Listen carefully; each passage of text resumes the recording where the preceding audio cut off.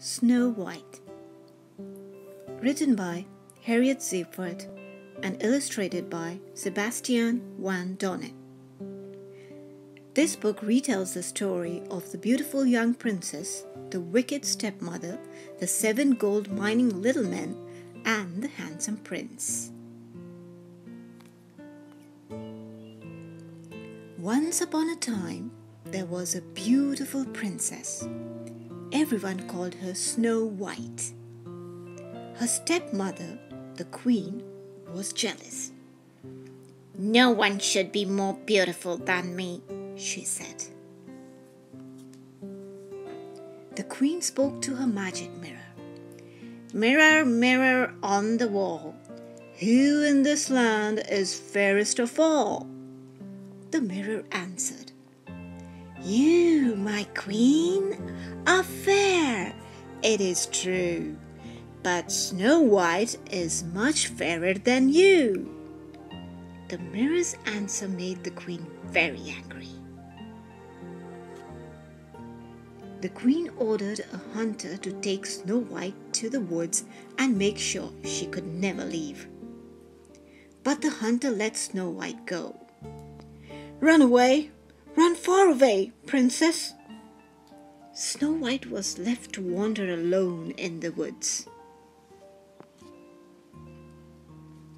After walking for a long time, Snow White found a small cabin and went in. She was hungry and tired.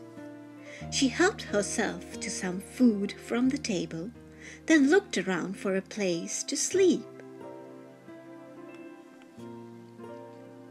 Snow White slept until she was awakened by one of 7 dwarfs. Snow White told them her sad story. "I have a mean stepmother who wanted to get rid of me, but a kind hunter let me free in the woods, and now here I am." One of the dwarfs spoke for all of them. "Princess, do not worry. You can live here with us." Meanwhile, the mean queen was still talking to her magic mirror. She asked it again. "Mirror, mirror on the wall, who in this land is fairest of all?" The mirror answered, "You, my queen, are fair, it is true, but Snow White, who now lives with the 7 dwarfs, is much fairer than you." "What?" yelled the queen. "Snow White? Still alive? I will poison her with this apple." The queen, dressed as an apple seller, arrived at the door of the cabin and offered Snow White an apple. "Looks delicious," said Snow White, and she took a big bite. Snow White immediately fell to the floor. The dwarfs struggled to wake her up. When they could not, they cried and cried. One day, a prince passed by on a horse.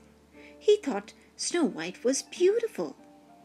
When he lifted her up, a piece of apple that was stuck in her throat became loose. Snow White spit out the piece of apple and asked, "Where am I? Who are you?" And you, my readers, probably know what happened next. Snow White married the tall prince, and they lived happily ever after.